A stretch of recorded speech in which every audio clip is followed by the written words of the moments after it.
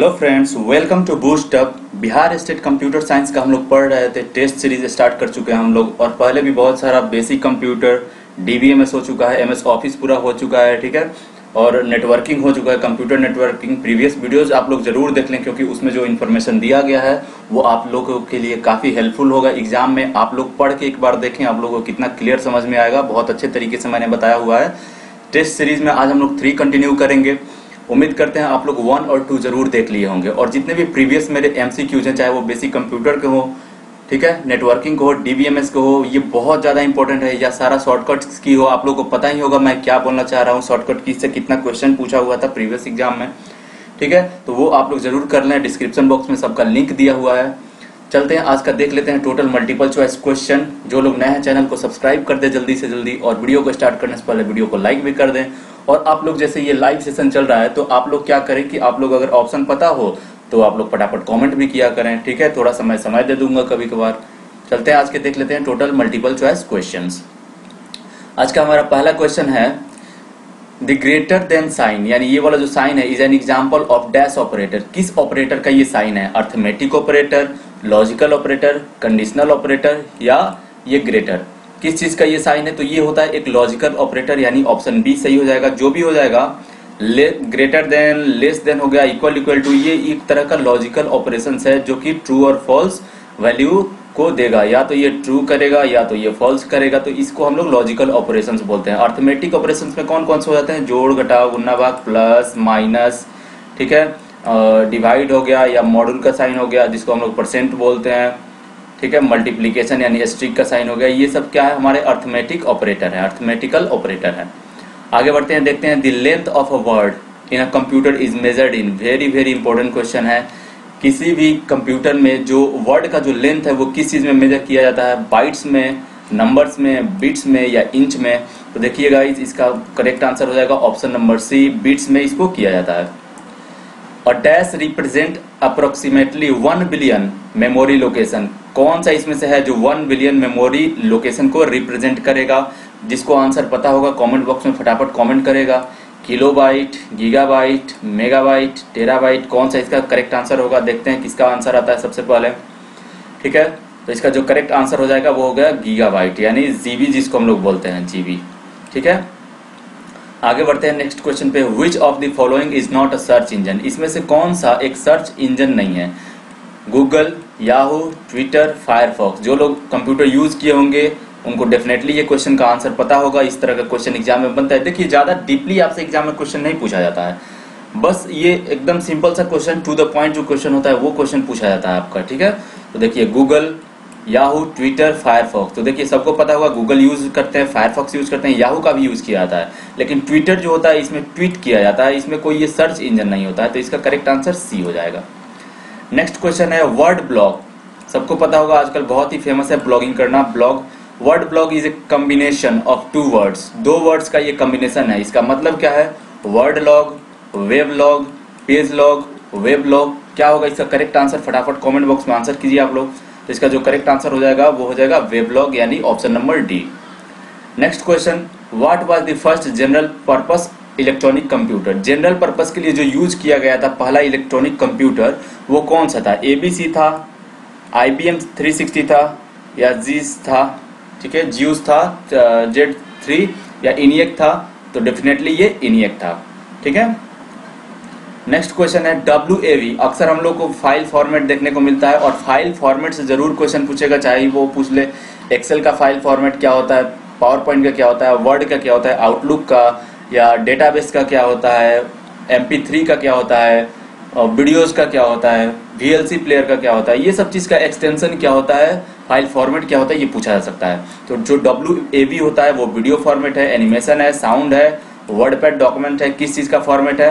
तो ये साउंड का फॉर्मेट है। अगर आप लोग 30 में से अगर आप लोग 25 क्वेश्चन कर पा रहे हैं तो आप लोग डेफिनेटली इस बार 125 से ज्यादा स्कोर कीजिएगा, 125 से ज्यादा आप लोग स्कोर कर पाइएगा, ठीक है। और आप लोग एक और काम कीजिएगा, जैसे ही आप लोग का ये खत्म होगा, जो फर्स्ट एग्जाम होगा, मैं लाइव आऊंगा, मैं और जरा पूछूंगा भी कैसा आपका एग्जाम गया है। और अगर जिन जिन लोगों ने मेरे चैनल पे पढ़ाई किया है उनको काफी कितना हेल्पफुल रहा है, जो क्वेश्चन मैंने बताया उससे रिलेटेड क्वेश्चन आया था एग्जाम में कि नहीं आया था, मैं आप लोग का रिव्यू जानना जरूर चाहूंगा, ठीक है। चलते हैं आगे पढ़ते हैं। What does BCC mean? BCC का मीन क्या होता है? ईमेल में अक्सर देखने को आप लोगों को मिलता है, जब हम लोग कंपोज मेल करते हैं तो यहाँ पे टू रहता है, बीसीसी रहेगा, सीसी रहेगा, सब्जेक्ट रहता है और मैसेज वाला बॉक्स रहता है हमारा यहाँ फाइल अटैच करने के लिए, और सेंड का ऑप्शन रहता है। तो बीसीसी का मतलब या सीसी का मतलब क्या होता है? सीसी जो ईमेल में होता है, blind carbon copy, black carbon copy, black code copy या बिजनेस कंप्यूटर कार्ड। इसका जो करेक्ट आंसर हो जाएगा वो हो जाएगा option A, blind carbon copy उसको कहा जाता है और सीसी को कार्बन कॉपी कहा जाता है।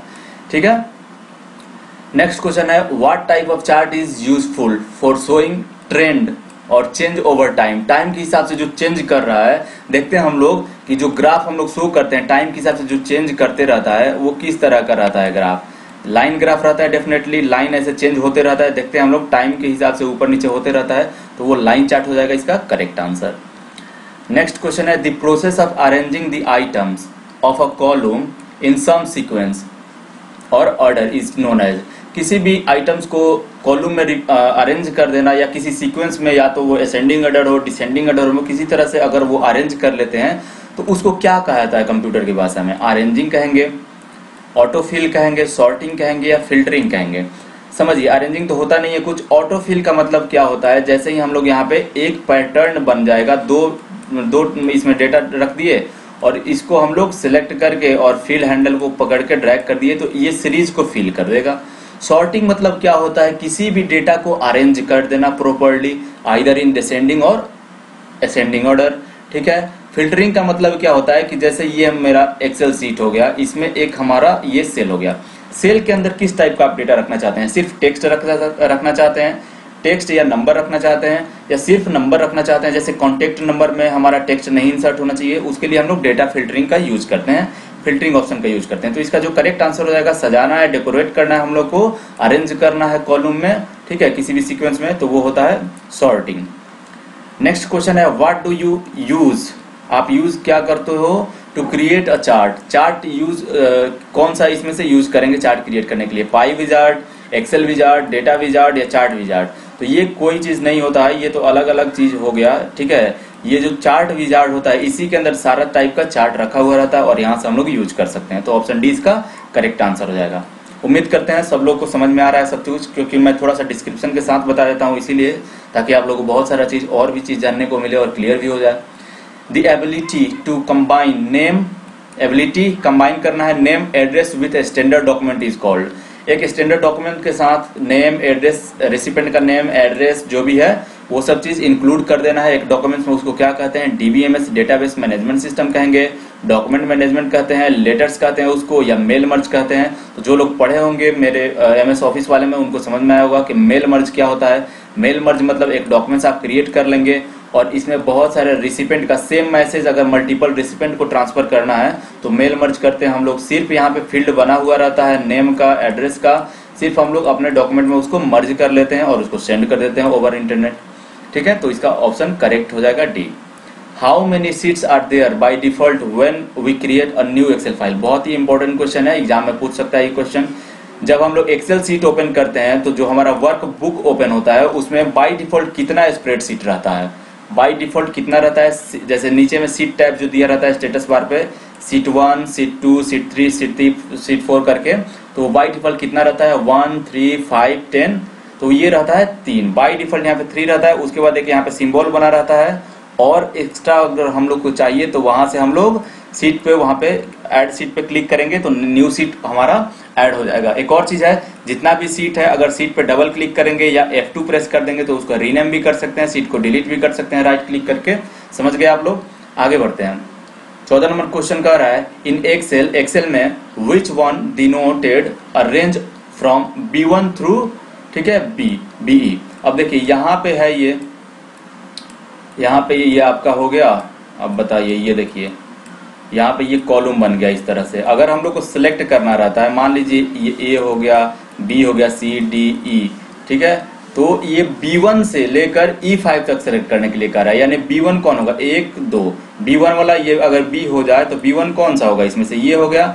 और E5 कौन होगा? C, D, E। E मान लीजिए ये है और E5 वाला कॉलम कौन है? ये यहाँ पे है 5। तो यहाँ से यहाँ तक रेंज को सिलेक्ट करना है तो यहाँ से देंगे हम लोग, और यहाँ तक का अगर रेंज सिलेक्ट करना है तो शुरुआत और लास्ट का एड्रेस दिया जाता है और इसको सेपरेट किया जाता है B1 कॉलन E5, यानी सेपरेट करेंगे कभी भी हम लोग से ये कॉलन के साथ, तो B1 इसका B करेक्ट ऑप्शन हो जाएगा, ठीक है। B1 से E5 तक सिलेक्ट हो जाएगा डेटा। नेक्स्ट क्वेश्चन है, it is a collection of data that is stored electronically as a series of record in a table, ठीक है। कौन सा होगा इसमें से, स्प्रेडशीट, प्रेजेंटेशन, डेटाबेस या MS वर्ड, तो कौन सा है वो एक कलेक्शन ऑफ डेटा है, तो डेफिनेटली वो कलेक्शन ऑफ डेटा किसको हम लोग कहते हैं, डेटाबेस को कहते हैं, जो कि इलेक्ट्रॉनिक रूप से स्टोर्ड रहता है किसी भी टेबल में, ठीक है, रिकॉर्ड के फॉर्म में, तो वो ऑप्शन सी इसका करेक्ट आंसर हो जाएगा। नेक्स्ट क्वेश्चन है, विच इनेबल्स अस, हम लोग को कौन सा चीज वो इनेबल करता है to send the same letter to different person या रेसिपेंट। अभी मैंने बताया कि वो किससे काम होता है, मेल मर्ज से काम होता है। एक लेटर क्रिएट कर लीजिए और मल्टीपल रिसिपेंट को उसमें नाम वगैरह इंक्लूड करना है, तो उसमें क्या होता है, जब हम लोग मेल मर्ज करते हैं तो मेल क्रिएट हो जाता है, उसमें रिसिपेंट का नाम ऐड हो जाता है और फील्ड हम लोग ऐड करते हैं और हम लोग मर्ज कर देते हैं फील्ड को, ठीक है। तो ये मेल मर्ज इसका करेक्ट आंसर हो जाएगा। नेक्स्ट क्वेश्चन है, which can be used for quick access to commonly used command and tool. Quick access के लिए कौन सा कमांड और टूल्स को यूज करते हैं, यहाँ पे हो गया हमारा क्लोज बटन, हो गया मैक्सिमाइज या रिस्टोर बटन, और ये तो यहाँ पे रहता है मेन्यूज और पूरा हमारा रहता है टूल बार, ठीक है। तो ये टूल बार क्या रहता है, टूल बार में जितना भी ऑप्शन रहता है ये मेन्यू बार में ही से तो लाया गया रहता है सारा ऑप्शन को, ठीक है। मेन्यू बार के अंदर जो भी ऑप्शन है और जिसका ज्यादा जरूरत हम लोग को पड़ने वाला होता है, ठीक है, उसको क्विक एक्सेस करने के लिए क्या किया गया रहता है, टूल बार में इंसर्ट कर दिया गया रहता है। तो वो क्या होगा, टूल बार हो गया, स्टेटस बार हो गया, मेन्यू बार हो गया, टाइटल बार हो गया। तो क्विक एक्सेस करने के लिए हम लोग टूल बार का यूज करेंगे, यानी ऑप्शन ए करेक्ट आंसर हो जाएगा। नेक्स्ट क्वेश्चन है, Ctrl+M is used for, Ctrl+M का यूज किस लिए किया जाता है, शॉर्टकट की से अक्सर क्वेश्चन पूछेगा एग्जाम में। तो जो लोग शॉर्टकट की नहीं देखे MS वर्ड, पावर पॉइंट और एक्सेल का जरूर देख लेंगे एक बार, अच्छे से समझ में आ जाएगा, काफी चीज कॉमन होगा उसमें, ठीक है। तो Ctrl+M से क्या होगा, न्यू डॉक्यूमेंट तो होगा नहीं, न्यू डॉक्यूमेंट किससे होता है, न्यू डॉक्यूमेंट या न्यू फाइल ओपन करने के लिए हम लोग Ctrl+ हम लोग N का यूज कर लेते हैं, ठीक है, न्यू फाइल या न्यू डॉक्यूमेंट के लिए। लेफ्ट इंडेंट होगा या राइट इंडेंट होगा, इसी में से कोई होगा। तो देखिए M से क्या होता है, ये लेफ्ट इंडेंट होता है, तो इसका ऑप्शन हो जाएगा C करेक्ट आंसर। अब देखिए Ctrl+W यानी Ctrl+W इज यूज्ड फॉर, किस चीज के लिए यूज करेंगे हम लोग, new document, new file, close window, close document. अब ध्यान से एक चीज समझना है, जब हम लोग Ctrl+W का यूज करते हैं तो इसके अंदर जो फाइल ओपन रहता है या जो डॉक्यूमेंट ओपन रहता है ये क्लोज हो जाता है, पूरा हमारा विंडो क्लोज नहीं होता। विंडो क्लोज करने के लिए हम लोग Alt+F4 करेंगे तब क्लोज हो जाता है, ठीक है। तो ये एक डॉक्यूमेंट्स को सिर्फ क्लोज कर देगा जो कि उस विंडो में ओपन हो। Ctrl+W याद रखना है, बहुत ही इंपॉर्टेंट क्वेश्चन है। नेक्स्ट क्वेश्चन है, which is not a font style, इसमें से कौन सा एक फॉन्ट स्टाइल नहीं है, बोल्ड, इटालिक, रेगुलर, सबस्क्रिप्ट। जो लोग यूज किए होंगे MS वर्ड में टाइपिंग वगैरह करने के लिए या डॉक्यूमेंट्स बनाने के लिए उनको डेफिनेटली ये चीज पता होगा।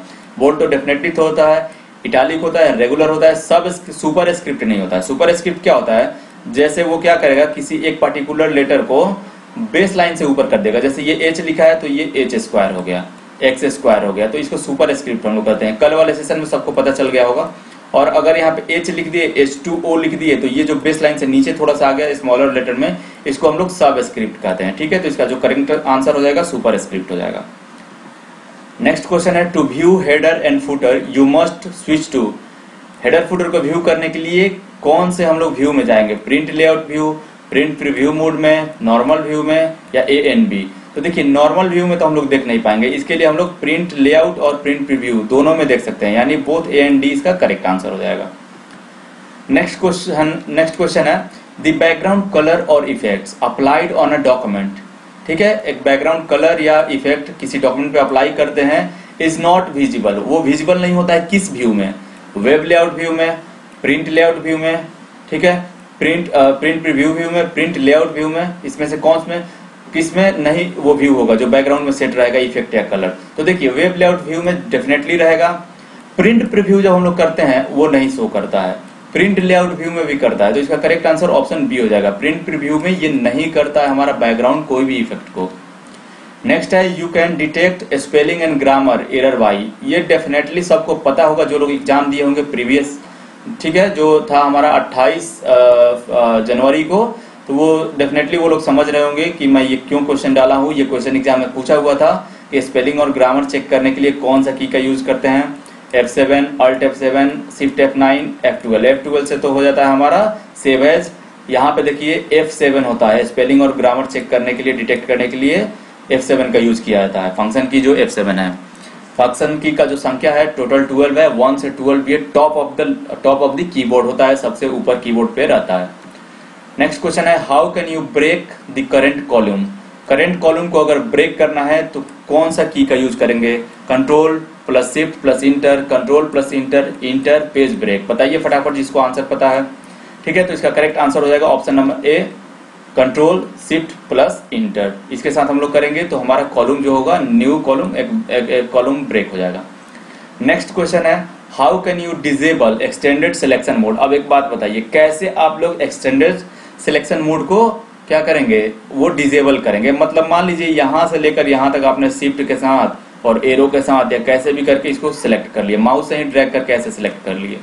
ये सिलेक्शन हटाना है तो डिसेबल करना है एक्सटेंडेड सिलेक्शन की, नहीं ये नहीं चाहिए। तो इसके लिए हम लोग क्या करते हैं, इसके लिए हम लोग F8 का यूज करेंगे, एस्केप की का, डिलीट का या शिफ्ट ए का यूज करेंगे। तो इसके लिए हम लोग एस्केप की का यूज करते हैं, यानी ESC जो सबसे टॉप लेफ्ट कॉर्नर पे होता है की, सबसे लास्ट की, उसका हम लोग यूज करते हैं। ठीक है, तो ये एस्केप कर देगा, इस चीज को छोड़ देगा और ये जो भी सिलेक्शन होगा इसको डिसेबल कर देगा। नेक्स्ट क्वेश्चन है which of this tool bars allows changing font and their size. कौन सा टूल बार है जो फॉन्ट और उसका साइज को अलाउ करता है कि आप लोग चेंज कर सके। Standard tool bar, formatting tool bar, print preview या नन। अब एक चीज समझना है, देखिए स्टैंडर्ड टूल बार में कौन कौन से ऑप्शन आ जाते हैं। स्टैंडर्ड टूल बार में देखिएगा तो आपको आ जाएगा अंडो, रेडो, ठीक है, अंडो आ जाएगा, रेडो आ जाएगा, प्रिंट आ जाएगा, सेव आ जाएगा, कट, कॉपी, पेस्ट, ये सब चीज जो है वो स्टैंडर्ड टूल बार के अंदर आते हैं। ठीक है, फॉर्मेटिंग टूल बार में वर्ड से रिलेटेड, वर्ड का डिजाइनिंग से रिलेटेड होता है, यानी वर्ड को हम लोग फॉन्ट का स्टाइल चेंज कर सकते हैं, फॉन्ट चेंज कर सकते हैं, कलर चेंज कर सकते हैं, स्टाइल चेंज करेंगे, पैराग्राफ वगैरह चेंज कर सकते हैं। तो ये सारा चीज फॉर्मेटिंग में होता है। ठीक है, तो इसका करेक्ट आंसर जो हो जाएगा option number B. Next question है द डैश और टाइप फेस।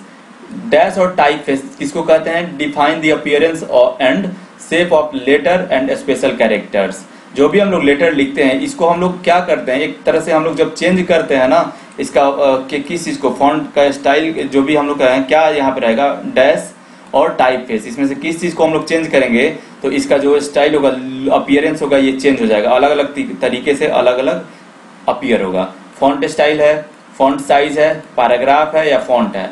तो देखिए इसका आंसर हो जाएगा डी, फॉन्ट। फॉन्ट स्टाइल में क्या हो जाता है, बोल्ड हो जाता है, इटालिक हो जाता है, रेगुलर हो जाता है, अंडरलाइन भी हो जाता है। ठीक है, फॉन्ट साइज में पता है साइज को बढ़ाना है, पैराग्राफ अलग चीज हो गया। फॉन्ट जो हमारा होता है, फॉन्ट को ही फॉन्ट फेस बोला जाता है या टाइप फेस भी बोला जाता है। देखिए जो इससे कि यहाँ पे मैंने किया हुआ है, यहाँ पे थोड़ा सा मैं इसको क्लियर कर दे रहा हूँ ताकि आप लोग को दिख जाए। ठीक है, यहाँ पे जो मैंने किया हुआ है ये देखिए, ये फॉर्मेटिंग टूल बार है, यानी हमारा ये फॉन्ट से रिलेटेड टूल बार है। और यहाँ पे जो आप लोग को दिख रहा है ये देखिए, ये फॉन्ट साइज हो गया, ये स्टाइल वाला है। तो यहाँ पे जो चीज आप लोग को दिख रहा है, ठीक है, इसको हम लोग कहते हैं कि आप लोग क्या कर सकते हैं, अपीयरेंस चेंज होगा। देखिए यहाँ पे जो इन्फॉर्मेशन है, ये लाइब्रेरी लिखा हुआ है, अगर एरियल ब्लैक कर देंगे, अल्गेरियन कर देंगे, यहाँ पे अलग अलग चेंज करेंगे, अलग अलग अपीयरेंस हमारा टेक्स्ट का होता है। आगे बढ़ते हैं। Switching between portrait and landscape mode involves the. Portrait से लैंडस्केप या लैंडस्केप से पोर्ट्रेट मोड में अगर करना है, ये दोनों क्या होता है, ये दोनों ओरिएंटेशन होता है किसी भी पेज का। ठीक है, तो ये मोड को अगर चेंज करना है तो किसके थ्रू हम लोग करेंगे, हेडर एंड फुटर टूलबार के थ्रू करेंगे, प्रिंट लेआउट व्यू के थ्रू करेंगे, या पेज सेटअप डायलॉग बॉक्स में करेंगे, या ऑल ऑफ दी अबव। तो देखिए प्रिंट लेआउट व्यू में तो ये डॉक्यूमेंट ऐसे अपीयर होता है जैसे कि वो प्रिंट किया जा रहा है। ठीक है, हेडर फुटर टूलबार होता है, इसमें नहीं होगा, ये पेज सेटअप में होता है। या हम लोग चले जाते हैं, जो दिखता है हम लोग को, ठीक है, ऊपर में जो लिखा हुआ रहता है कि यहाँ पे क्या है, लेआउट में जो चले जाते हैं हम लोग पेज लेआउट में, तो वहां पे हम लोग को व्यू नहीं है, वो पेज सेटअप में क्या होता है दिख जाता है। और पोर्ट्रेट में करना है या लैंडस्केप में करना है, यहाँ से हम लोग चेंज कर सकते हैं इसको। तो ऑप्शन सी इसका करेक्ट आंसर हो जाएगा। नेक्स्ट क्वेश्चन है where can you change the vertical alignment. Vertical alignment कहाँ पे आप लोग चेंज कर सकते हैं, पेज फॉर्मेटिंग टूल बार में, पेज सेटअप टूल बार में, स्टैंडर्ड टूल बार में, कहाँ पे आप लोग कर सकते हैं, या नन। तो इसका करेक्ट आंसर हो जाएगा पेज सेटअप टूल बार में वर्टिकल अलाइनमेंट भी आप लोग चेंज कर सकते हैं। नेक्स्ट एंड लास्ट क्वेश्चन है आज का हमारा, dash is a collection of pre defined. बहुत इंपॉर्टेंट क्वेश्चन है। Dash is a collection of pre defined design element और कलर स्कीम। क्या होता है वो? हाइपरलिंक होता है, बुकमार्क्स होता है, थीम होता है, स्टाइल होता है। सबके बारे में हम लोग बता ही देते हैं हर बार। तो देखिए हाइपरलिंक क्या होता है। हाइपरलिंक ये होता है कि ये डॉक्यूमेंट्स में एक ऐसा लिंक क्रिएट कीजिए जिसके थ्रू इस पेज के आप किसी पर्टिकुलर पेज पे चले जाइए, किसी पर्टिकुलर वर्ड पे चले जाइए, या किसी अदर फाइल पे इसके थ्रू यहाँ पे क्लिक करके किसी अलग फाइल के किसी अलग पेज पे चले जाइए, या किसी ईमेल एड्रेस पे चले जाइए, या किसी वेबसाइट के लिंक पे चले जाइए। हाइपरलिंक वो होता है, अपने डॉक्यूमेंट में हम लोग क्रिएट कर सकते हैं। बुक मार्क्स वो होता है जैसे हम लोग कॉपी पढ़ के और क्या करते हैं, यहाँ तक पढ़ लिए तो एक वर्ड को हाईलाइट कर देते हैं, निशान बना देते हैं, बुक पे एक मार्क कर लेते हैं कि यहाँ तक हम लोग पढ़े हैं, और आगे हम लोग जब भी चाहेंगे, जब हम लोग बुक मार्क के लिए रेफरेंस सेट करते हैं तो यहाँ पे हम लोग क्लिक करेंगे, उस बुक मार्क का नाम देकर क्लिक करेंगे तो हम लोग जंप करके यहाँ पे पहुंच जाएंगे डायरेक्टली, हम लोग खोजना नहीं पड़ेगा। तो इसीलिए बुक मार्क क्रिएट किया जाता है। थीम क्या होता है? थीम होता है प्री डिफाइंड एलिमेंट और कलर स्कीम, जो कलेक्शन होता है, ठीक है, स्टाइल नहीं होता ये चीज। तो थीम इसका करेक्ट आंसर हो जाएगा। तो ये थे हमारे टोटल क्वेश्चंस। उम्मीद करते हैं आप लोग को अच्छा लगा होगा, और जिस चीज से रिलेटेड आप लोग को कंफ्यूजन है प्लीज कमेंट बॉक्स में आप लोग लिख लीजिएगा, मैं उसको क्लियर आप लोग को करा दूंगा एग्जाम से पहले। और आप लोग जरूर ये सब चीज पढ़ के जाएं, प्रीवियस वीडियो भी आप लोग देख के जाएं, आप लोग के लिए काफी हेल्पफुल होने वाला है। मैं जितना भी बता रहा हूँ इससे बहुत ही क्वेश्चन आप लोग टच कर सकते हैं, न के बराबर ही क्वेश्चन होगा जो आप लोग को नहीं पता होगा अगर मेरे चैनल पे आप लोग पढ़ रहे हैं तो। ठीक है, मिलते हैं नेक्स्ट सेशन में। तब तक के लिए अगर वीडियो अच्छा लगा हो तो प्लीज वीडियो को लाइक करें, शेयर करें वीडियोस को चैनल के बीच में, दोस्तों के बीच में, और ज्यादा से ज्यादा लोगों को कनेक्ट करें, जितने भी कंप्यूटर साइंस के स्टूडेंट हैं उनको। Thank you for watching.